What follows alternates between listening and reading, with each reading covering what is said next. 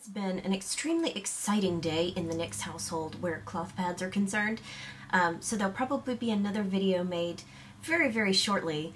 I'm going to end up having to compare two stain treaters had a cloth pad mishap in the Nix house. However, that got us to talking on the group because I was getting advice from people about stain treating and how to deal with pads that have sat too long. And so we kind of started talking about disinfection and sanitization, and it put me in mind of a really common myth that flies around about cloth pads, and that is that they can cause or prolong or increase the frequency of yeast infections. So we're going to talk about yeast infections because I've got time this afternoon and we really need to squish this one. Okay, so yeast infections. First, let's talk about what a yeast infection is. The culprit is a fungus called Candida albicans. There are about 20 different kinds of Candida. It's a yeast, and it manifests as a fungus when it infects the human body. So that's what you're dealing with. It is not a bacteria, it's a fungus, which doesn't make it much better, does it? And it is a very persistent little booger as far as pathogen. I think that's the correct way to put it. As far as pathogens go, Candida is a pretty persistent and nasty one, and it can cause all kinds of discomfort. When people get a Candida infection in their mouths, it's called thrush. And when you get it on your genitals, you just call it a yeast infection, okay? Now, where cloth pads come into all of this is that a lot of people are under the mad impression that if you are wearing a cloth pad when you have a yeast infection, that the cloth pad is going to get infected, which it does, can, possible, and that means that the pad is destroyed and you can't use it because if you ever wear that pad again, it's just going to keep giving you a yeast infection.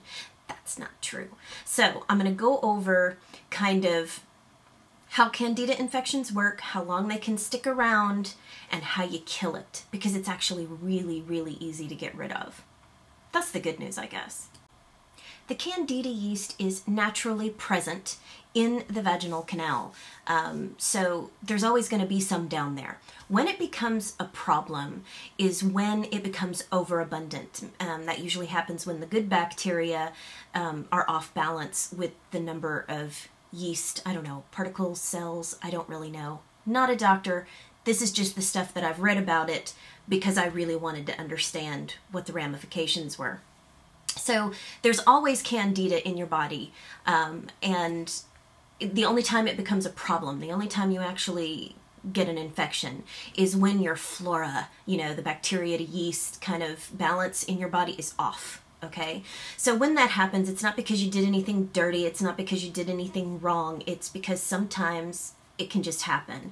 There are people who are more prone to it than others, and this is usually personal pH balance. It could be diet or behavior related, and not behavior, that's a bad way to put it, lifestyle or diet related. It can have a lot to do with just your natural susceptibility to fungal infections. So if you're a person who suffers from them chronically, you're still going to be able to use your cloth pads, because I'm going to get to that. But if you tend to be a chronic sufferer from yeast infections, you might want to speak to somebody about different things that you can try, because usually that's a systemic problem that has to do with your personal flora balance, and it can usually be counteracted by diet, which is what I read on a couple of medical sites when I was thinking about doing this video this morning. And I'd heard that before. I'm very fortunate. I've only ever had 2 in my life, and both of them were a direct result of antibiotic use because it killed off too much good bacteria in my body while I was taking the medication. So that's how you get a yeast infection. It's not, you know, it's not a contagious thing like the flu. But if you get yeast infection material, a bunch of the Candida in a cloth pad because you're currently dealing with an external or internal genital yeast infection, there's really good news for you about getting rid of it.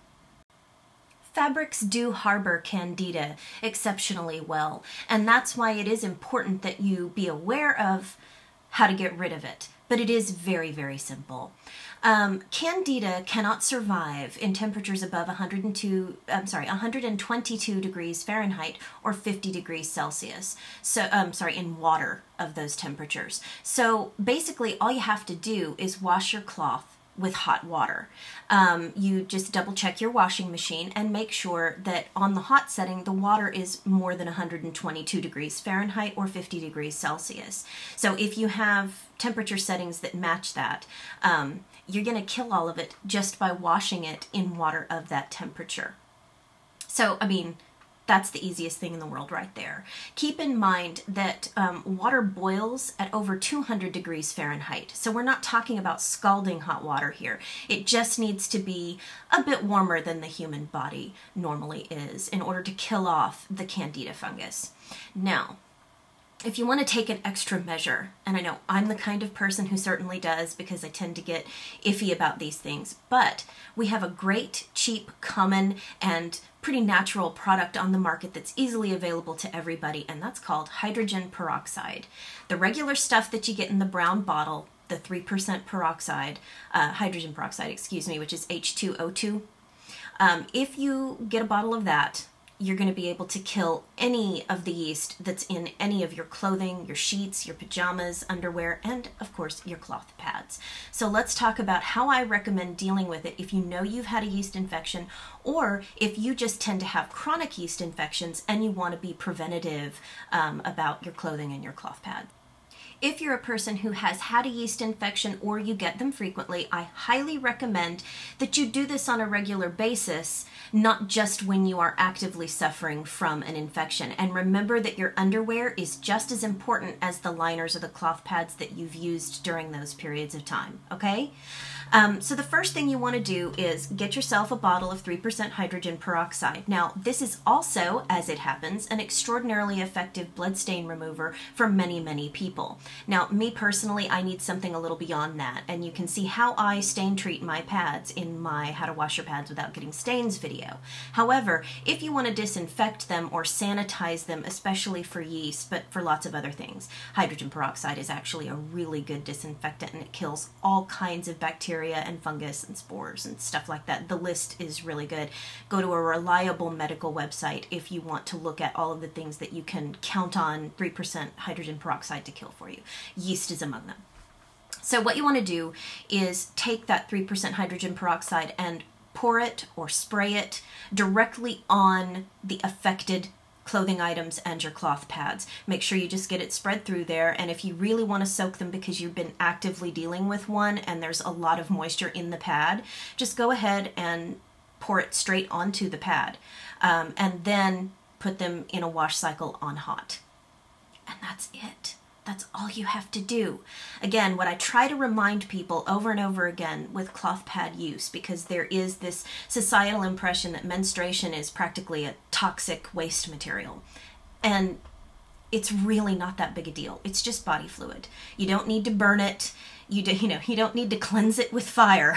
You just need to launder your items properly, and they are going to be better for you. They are going to be less likely to cause urinary tract infections or yeast infections or any of that other stuff than your disposables are, okay? They breathe better. They're porous and absorbent, so they don't hold stuff with plastic against your skin, on your mucous membranes. They're just, not to mention the comfort and the environmental benefits. I mean, don't use yeast infections or this concept that menstruation is so filthy you can't possibly be sanitary using them as your excuse not to switch. If you don't want to use cloth pads, hey, that's fine. But we don't need to say things that aren't true. Okay, and I really, if your big hesitation about switching to cloth is that you were worried about yeast infections, yeah, no. Okay, I hope this was helpful. I will talk to you guys again really, really soon because we're doing some stuff down in the bathroom with my cloth pad mishap. So it's going to be a UK versus US kind of cleaner face-off kind of video. And I hope to have that for you really soon. All right, talk to y'all later. Bye.